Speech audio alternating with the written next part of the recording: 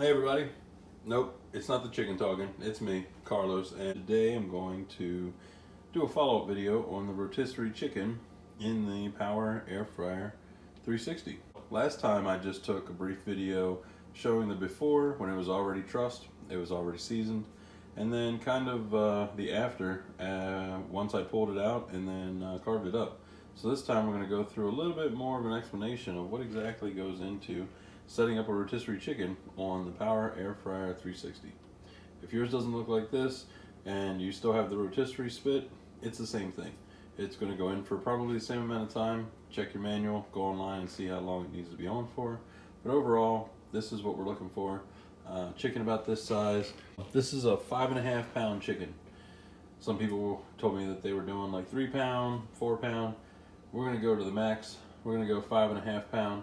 And the reason I say the max is because comparative to the space inside of this oven, it's going to just fit, and you want to make sure that you truss this chicken up nicely so that the wings and the legs aren't kicking those heating coils that are inside. So let's go ahead and get this unwrapped. Let's get it trussed up, and then from there we'll season it. So first thing I'm going to do, I already cut a hole in the corner here. I'm going to dump out some of these juices. Don't need all that, plus it's gonna be a big mess. So already plenty of juice in here. Let's get some of that juice out. All right, now let's go ahead and mix some seasonings up. You can put whatever you want on your chicken, but we're gonna do some garlic powder, we're gonna do some onion powder, we're gonna do some chili powder, we got some Italian seasoning, and of course salt and pepper. Go ahead and mix it up. We'll go ahead and set this aside for later. Now comes the fun part. We're going to take our chicken, it's unseasoned, and we're going to truss it. So we're going to take this twine and we're just going to wrap up the wings, the legs, and make sure it holds everything together nicely. So we're going to start underneath the wings. That way we got kind of an anchor for this twine. We're gonna go under the wings, hold those legs in, and then we're gonna cross under the wing again, hold those together nicely, and then we'll wrap this up. So that way we hold those wings in place.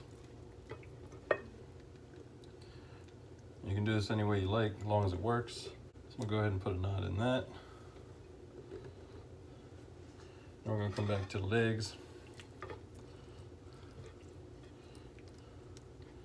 I'm going to try and wrap these up.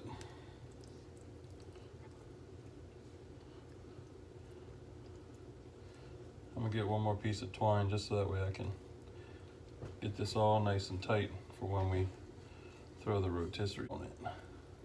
Okay, this time I'm going to start with the other wing.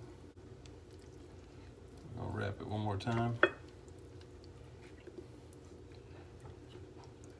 Get to the legs, squeeze them nice and tight.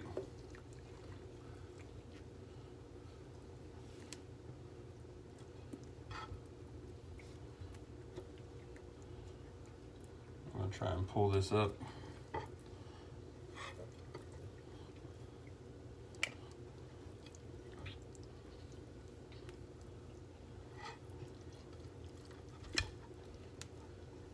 The goal is to get everything nice and tight, that way when you turn that rotisserie on and start spinning, it's not going to drag the legs or the wings. So if you're watching and you've trussed up a chicken before, no judgments. This is only my maybe second or third time doing it, and clearly this isn't any kind of professional manner, but ideally, I just want to get this nice and tight. All right, so make sure I don't have anything loose. Cross those legs up a little bit. And now we're going to take a rotisserie spit. I'm going to drive this through. You want to make sure you get the center of where the meat's at, because otherwise this isn't going to work. We're going to come out of the center of the chicken, and we're going to use the forks to kind of pinch into the meat. Try and keep it centralized. Okay.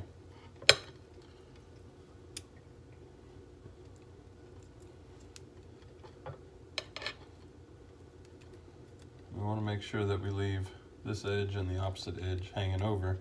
That way it can lock into the air fryer and it can cook again without the chicken catching on anything.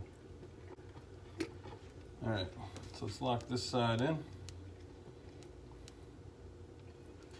Check our balance. Of course, it's gonna slide out if you're not careful. Let's throw the other side on and see what we got. Lock that in. We might have a problem with that tail.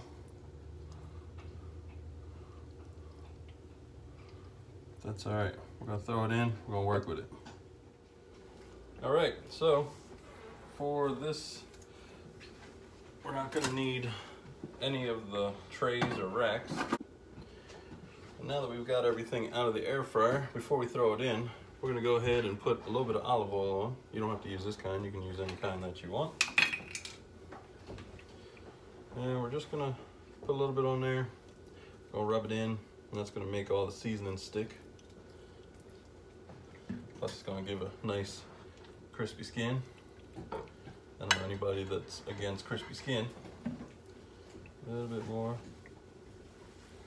All right. And keep in mind the air fryer, as it's cooking, any of this extra oil, all the fat is gonna come off of this. So don't worry about using too much, or if it's gonna be unhealthy or not juicy enough. So let's grab the seasoning that we already had. Go ahead and sprinkle some of that on there.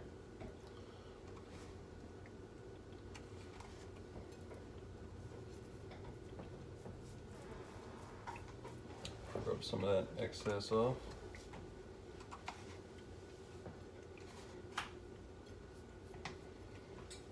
Go ahead and flip it over. Get the other side.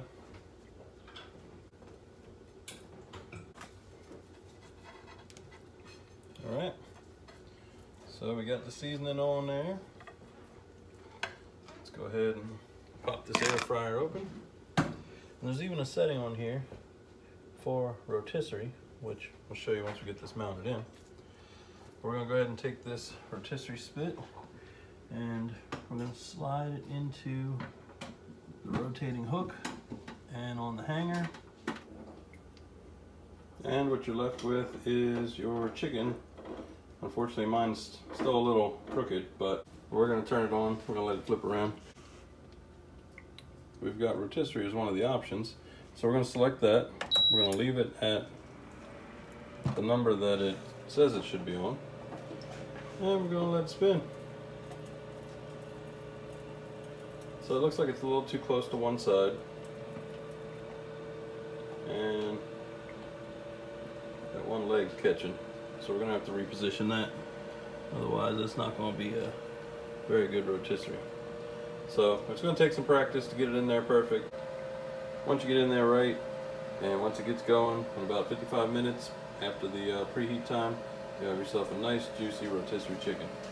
So let's check back in on it in maybe 20 minutes, see if we got any browning going on. Listen to all those juices sizzling.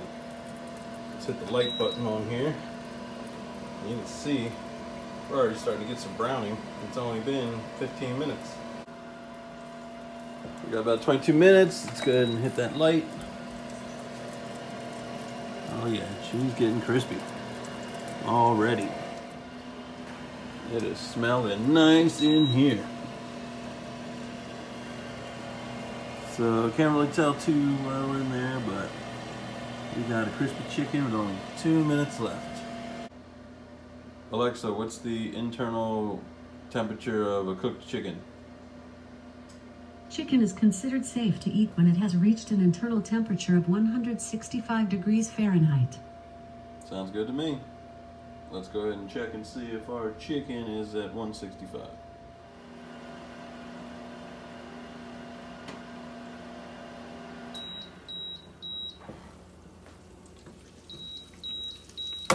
That is sizzling.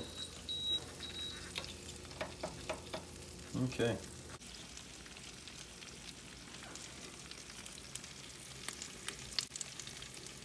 There we go.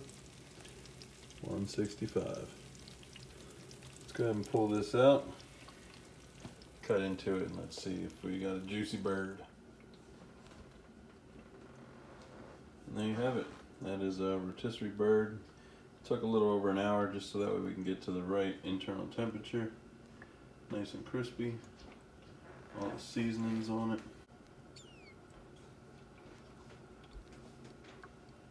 So I'll put the seasonings that we used, the instructions, everything down in the description. That way you can cook yours. Remember, this is 5.5 pounds and it just barely fits in there. But the important thing is, look at all that grease that fell out of the bottom. So not only did we get a nice rotisserie bird, but all that grease, and of course the extra seasoning. One last thing you need to do is remove this rotisserie spit from the bird. So the easiest way is to remove one side and then pull everything through. But if you did like I did, you gotta make sure you unwrap that twine.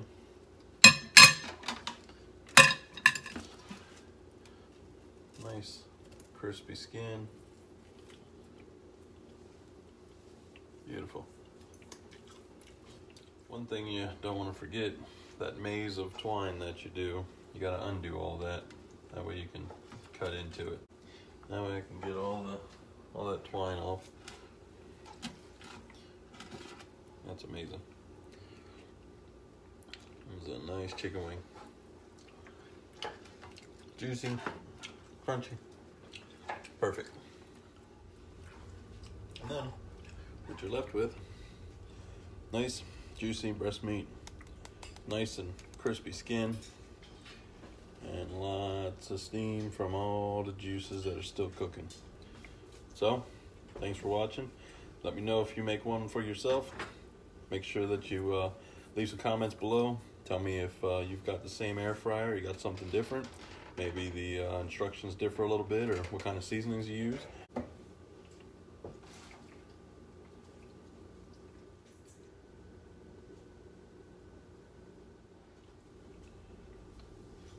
And we'll see you on the next one.